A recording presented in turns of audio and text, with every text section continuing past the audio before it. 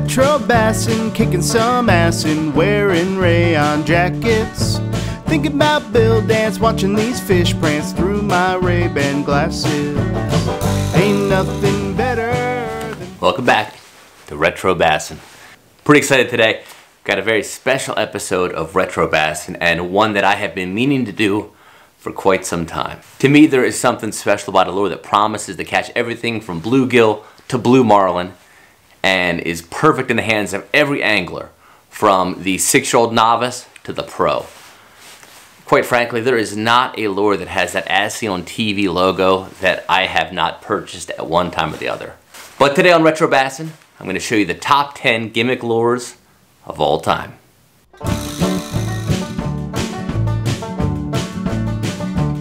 Coming in at number 10 is a 1996 lure from Lumco Products called the Lil Huey. This bait is marketed as 5 baits in one, and it has an action supposedly that drives fish crazy. In reality, it's really just a mediocre crankbait with 5 very unnatural colored inserts reminiscent of the color selector craze. The way the lure works is you take this upper shell off and replace it with any one of the 5 colored inserts that you want to add.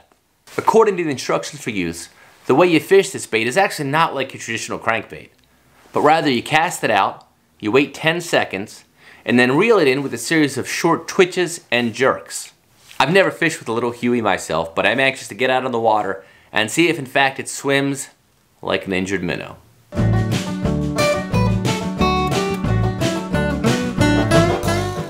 Bud. Why? Sir. Who remembers the Budweiser ad campaign from Budweiser back in 1995?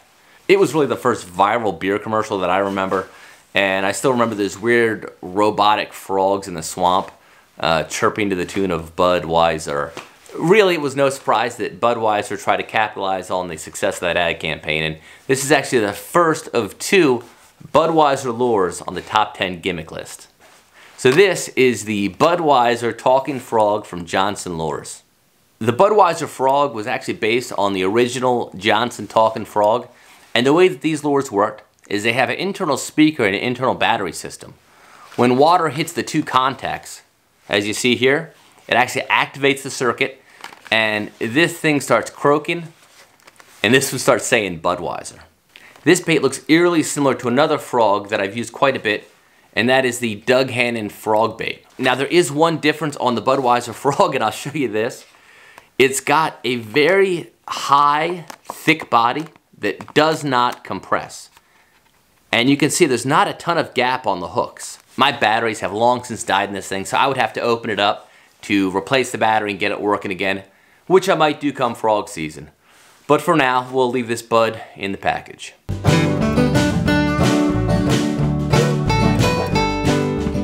Long before the laser lure, there was the electronic lure from Viking Lures.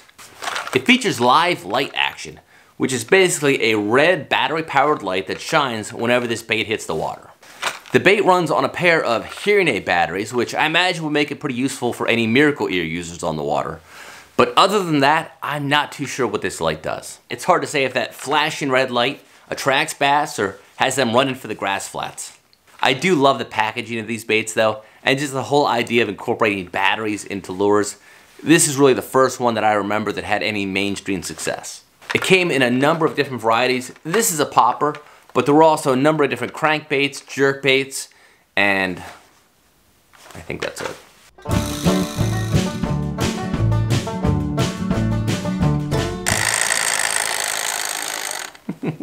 No, this is not a bass toy, but this is definitely one of my favorite gimmick baits of all time, the Powerpak Minnow. Mechanical lures have been around for decades, but really this is the first one that I remember that had any major mainstream success. Developed by Frank G. Pierce in Dallas, Texas in 1987, the Powerpak lures hit shelves with an infomercial to boot. The way this lure works is pretty interesting. You pull the string, which happens on the back cast, like such. When this bait hits the water, it vibrates, and it really does send a nice ring of ripples all around the bait. Now, when the vibration stops, just pop it like you would a pop bar or a hula popper, and pulls the string again. The bait came in a number of different colors. I really like the clear over here and this black shore minnow. The success of the Powerpak Minnow led to this, which is the Powerpak Frog, which has a pair of soft kicking legs. It works the same way. If you pull the string, the legs start kicking. Everybody remembers their first kiss, and for me, this lure will always have a very special place in my heart. The first 5-pound bass I ever caught was on a Powerpak Lure fish in a farm pond on the Delaware Eastern Shore. I still remember flipping that bait in. I had no clearance. I had trees all around. This thing buzzed for about 3 seconds, and that fish crushed it. Ever since then, I have been trying to recreate that moment, albeit unsuccessfully. Maybe this summer.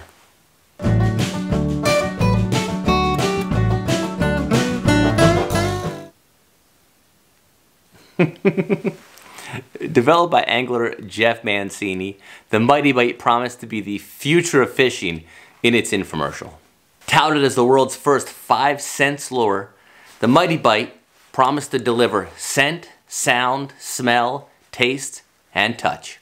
First thing you notice with a Mighty Bite is a signature bite and blood mark here. Now, I don't know if this looks like a fish that just got attacked or a fish that's got like Pfiesteria or some sort of fungus infection. Let's break down these 5 senses real quick. First off, from a sight perspective, it looks like a cheap swim bait. Nothing crazy there, except for this bite mark, which again, I don't know if that's going to be a benefit or not. As far as touch, it feels like any other soft plastic bait, so no real surprise there. When it comes to scent, sound, and taste, it does have a chamber. You can put in a rattle, or you could put in some fish scent. Again, things you could do with any other soft plastic bait.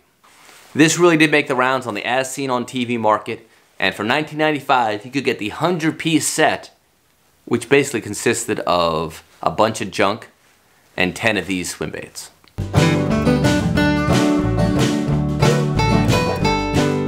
Sometime around 1986, Bill Dance set out to develop a very special bait. He wanted a bait that was long, slender like an eel, but had a crankbait head. After a few years of research and product testing, Bill came out with this, the Dance's Eel by Keeper Bait Company. According to Bill, this was the lure he wished for his entire fishing career, and it worked even better than he imagined.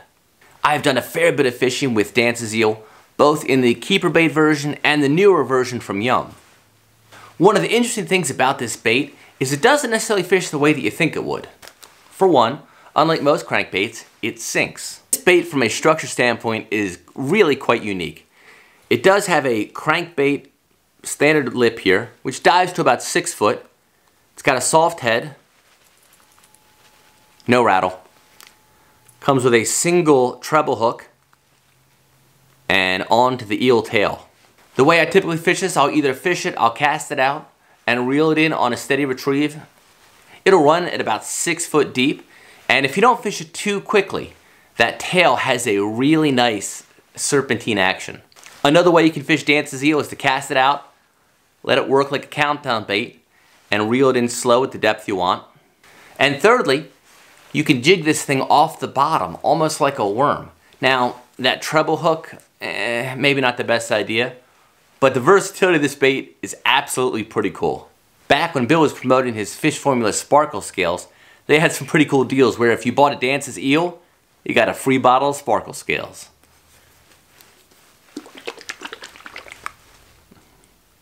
It's not so sparkly anymore. I don't know why.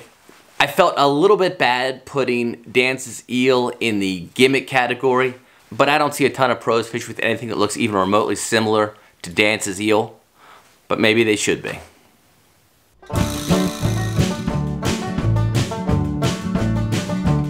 It's time for the second Budweiser bait in our list of the top 10 gimmick lures of all time. Originally developed by Jack Ward in 1975, the Heddon Big Bud has to be one of the craziest looking lures that I've ever seen. Collectors know this profile very well. It is essentially a weird Budweiser can-shaped lure with a crankbait head, sort of an odd lip, and a single blade on the back. By the way, with no swivel, so it doesn't even spin. This bait is 100% gimmick. It fishes really, really weirdly. It's got a rather long lip, but it does not dive very deep. It almost has sort of a rolling motion to it. I've caught a few fish on this thing, but no monsters, truth be told. But you just have to love the iconic look of the Heddon Big Bud. From 1977 on, Heddon worked with a couple of lure companies in Japan to continue production of the Heddon Big Bud, including Smith Company and Olympic Lures. Japan really took the Heddon Big Bud craze to the next level, and they produced hundreds of different colored baits with internal rattles, dice, even little mini soccer balls. It was pretty wild. Here's a camo Big Bud, and here's one with a couple of dice. I've always been a Coors kind of guy, so I tend to prefer the Coors Original and the Coors Light Big Buds. I can't say how effective the Big Bud ever was at catching fish, but one thing you can say, it was definitely the king of lures.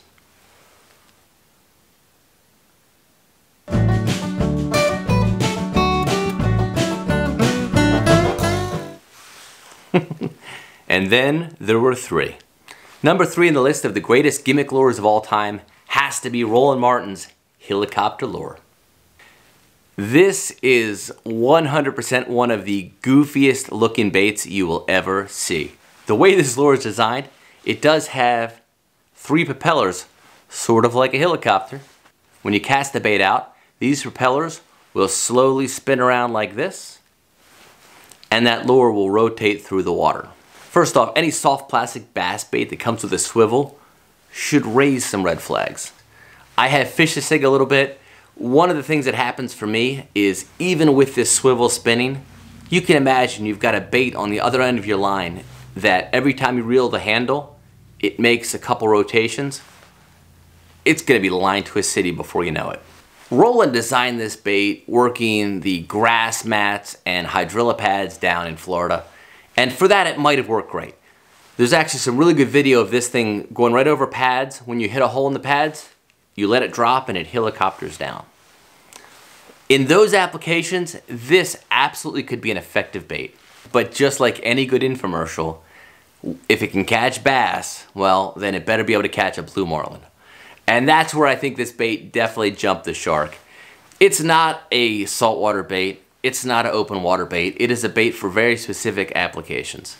I know that when he gets together with his fishing buddies, Bill Dance and Jimmy Houston, they absolutely destroy him about the helicopter lure. But you'll get none of that here. Roland, congratulations. Number 3 on the best gimmick lures of all time. I wish that would spin. That swivel's just... Oh.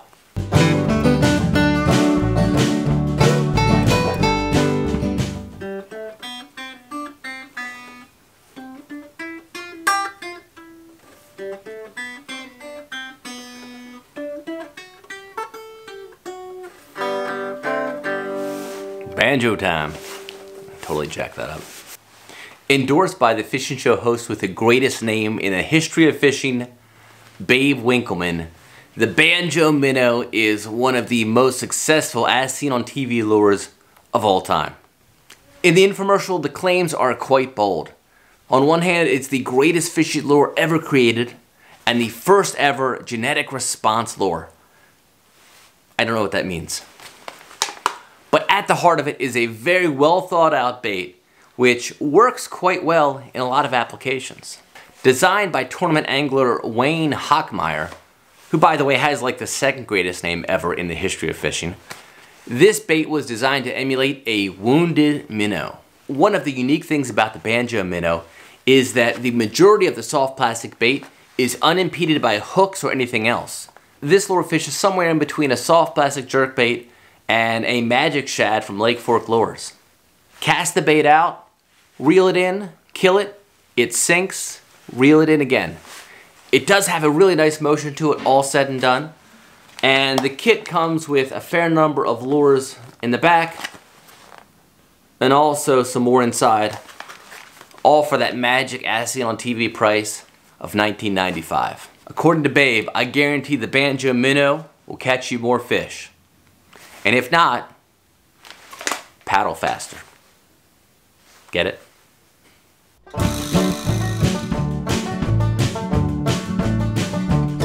And that brings us to number 1. There have been many imitators over the years, and there's been even some lures that have come close. But nothing will ever match the success, in my opinion, of the number 1 gimmick lure of all time. And of course, I'm talking about Alex Langner's flying lure. As chronicled in Alex's book, Flying Lure Fishing, in the early morning hours of December 21st, 1991, aired that first ever 30-minute infomercial on the flying lure. If you ever get a chance to watch that original flying lure infomercial, and I'll drop a link to it down below in the description, it is truly a marketing masterpiece. It had everything from fishing show host Don Meisner's glowing reviews of the bait. It had angler testimonials, anglers of all skill sets who all caught monster fish. And let's not forget that famous footage of that hog trough where you had a wolf pack of lunker bass attacking this bait again and again and again. Alex came up with the design for the bait, and he's chronicled this over many interviews and in his book as well. He was a tournament angler, and he was tired of not being able to get to those fish deep within cover. Most baits, as you know, you cast the edge of cover, they drop straight down and maybe a little bit toward the angler. Well, the flying lure, when it hits the water on a slack line, it glides away. So here's how the lure worked. First off, you had sort of a flattened tube and also a jig head which you insert into the tube. So we'll put one together now. So the jig head goes into the tube, pops it out, and there you go. Your line tie is on the bottom of the bait, and when you cast it out, because of the weight of the bait and also this flat bottom, it swims away from you. Now, where this bait might have jumped the shark, and this is understandable, first off, anytime something catches everything from bass to blue marlin, it's a little bit suspect. Likewise, fishing a lure that swims away from you on a slack line, well, that might not be best for novice or beginner anglers, which, to be frank, was the target audience of the flying lure. Kits like this are still available today at the Flying Lure website. I'll drop a link down below. And one thing that I didn't realize, but some of you might have seen my review of the Instant Fisherman, which I said was maybe the worst rod ever. That's actually from the designers of the Flying Lure. So hopefully this will make it up for a little bit. This is a great bait. It still works. It's always worked. No more Flying Lure shaming. I'm serious. No more. It's a good bait. Do me a favor. Drop a comment in the comment section below. Let me know which of these 10 lures you want me to fish with first. We've got some days coming up on the water, and that's a lot to choose from. If you enjoy what you saw today, hit that subscribe button and also that bell icon. That way you'll get notified when we upload a new video. Until next time, fish it old school.